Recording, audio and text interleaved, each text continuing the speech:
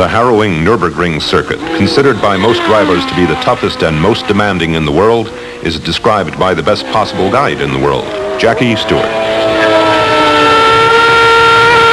So we're going down this wooded section, this funnel almost in the forest. You're going round in fourth gear, very, very quick indeed. This is an area where you can lose a lot of time. You can of course gain a lot because here you've got to be very clean. You come in here to this particular corner, you're braking quite hard into third gear, and you can go through here in third gear if everything's right.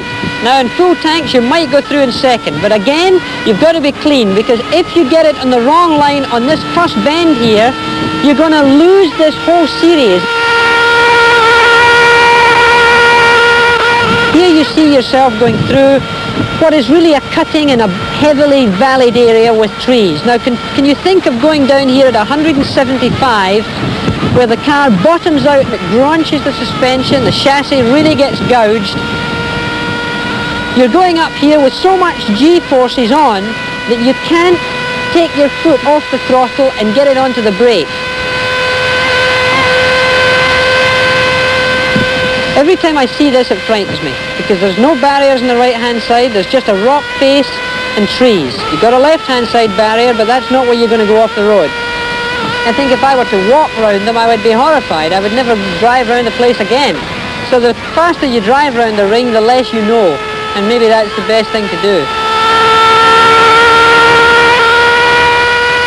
You're approaching the famous carousel, and if you look forward, you see the high fir tree. Now, we aim the car at that high fir tree, and if I put this car on the line for the fir tree, I go exactly into the bowl of the carousel. And there you are, into this bowl. It's a second gear corner. You're accelerating round this corner. Out you come. The car lifts itself out the bowl. If you come out too early, the car will just fly straight over to the barrier.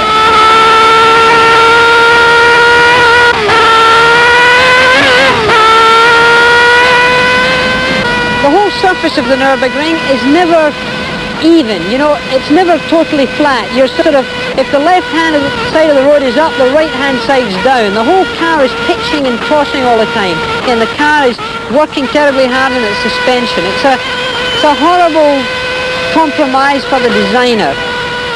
The Nürburgring it's like riding a bucking bronco. It's like a rodeo, because whatever you do to a racing car, you never seem to be able to have everything working as one. The hedges at the Nürburgring are worrisome. The marshals seem to hide behind the hedges. And in fact, here you've got no barriers at all. You're just going down this sort of chute that looks like a bowling alley, really. And you're going down here, the car's bumping and diving all the way along here, because again, the car is either going down and bottoming on a, you know, on a deep sort of gouge in the road, or it's half leaving the road in some of the little humpback sections of the main straight. For a quick laugh at the Nürburgring, you've probably experienced more in 7 minutes and 6 or 7 seconds than most people have experienced in all their life, as the way of fear and the way of tension and the way of animosity towards machinery and to a racetrack.